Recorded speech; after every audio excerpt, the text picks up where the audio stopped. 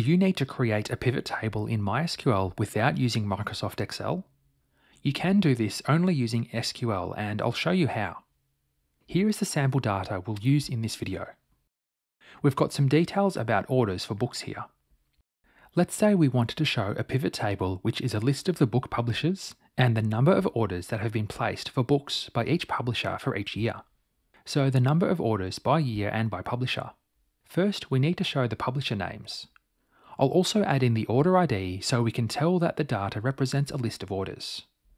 We can run this and see the results, which is a list of order IDs and publisher names. Now we want to show columns that represent the number of orders in each year. When we create a pivot table in Excel, the column headings are determined automatically from the data. However, there's not an easy way to do this in MySQL. But we can manually calculate the column headings. To do this, we need to specify the year values. How do we know which year values to use?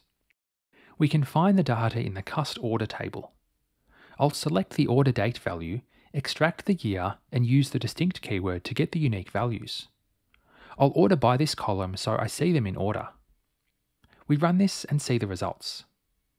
We can see there are 4 rows, so 4 years that we have orders for, from 2019 to 2022.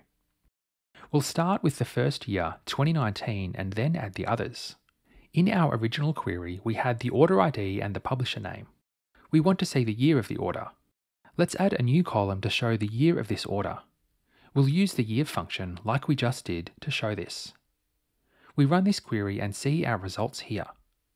In case you're wondering, you can find the scripts to set this data up and the SQL queries used in this video in my GitHub repository in the description. Now we need to add a new column to show the number of orders in the year 2019. To do this, we need to determine if each order is in the year 2019 or not. And to do this, we can use a case statement. We add a new column starting with case.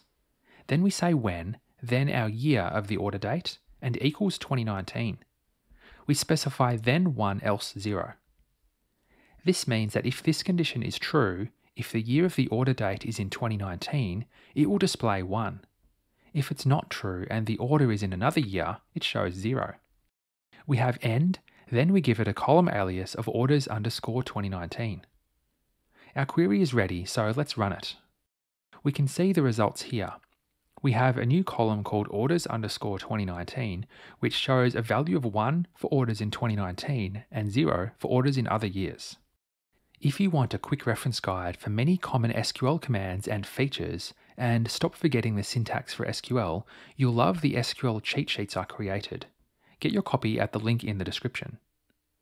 So we have rows for all of our orders, where we can see the publisher name and whether they are in 2019 or not. We don't want to show individual orders, we want to see the count of orders for each publisher, so some kind of grouping. We can update this query to group our results. We want to group by the publisher name so we can remove the order ID and the order year from our results. We just have the publisher name and this case statement. Let's run this and see the result. We can see our columns here. We have a 1 for orders in 2019 and a 0 for orders that are not. To find the total number of orders in 2019, we can use the sum function on this orders 2019 column. This sum function will add up all of the numbers and show the number of orders that are in 2019. We surround the case with sum.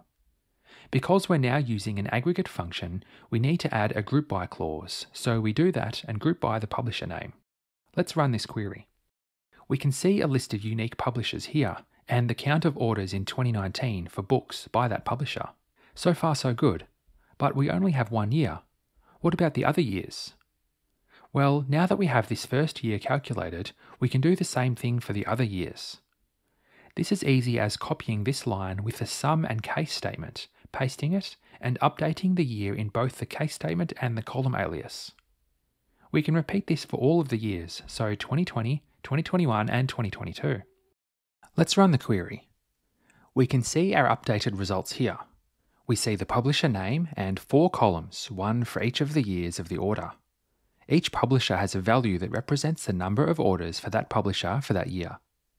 This is the pivot table of publishers and years that we wanted. What happens when the next year arrives and we get more orders? We'll need to update the query to add a new column.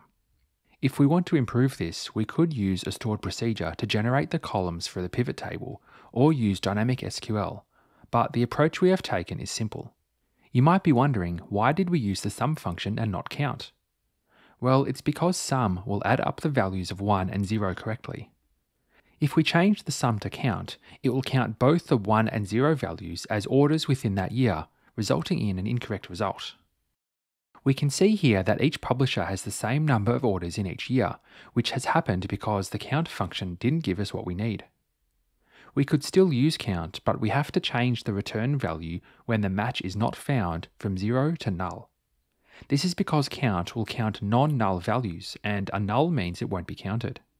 We do this and we can see the results are correct, and the same as the earlier example with sum. To create a pivot table in MySQL, you use the case statement to return either 1 or 0, then sum the values and group by your other column. You can use more complicated logic if you need to by updating your case statement. If you like this feature of SQL, you'll want to watch this video next where you'll learn about a concept to improve the readability of your queries and make them easier to work with. Thanks for watching.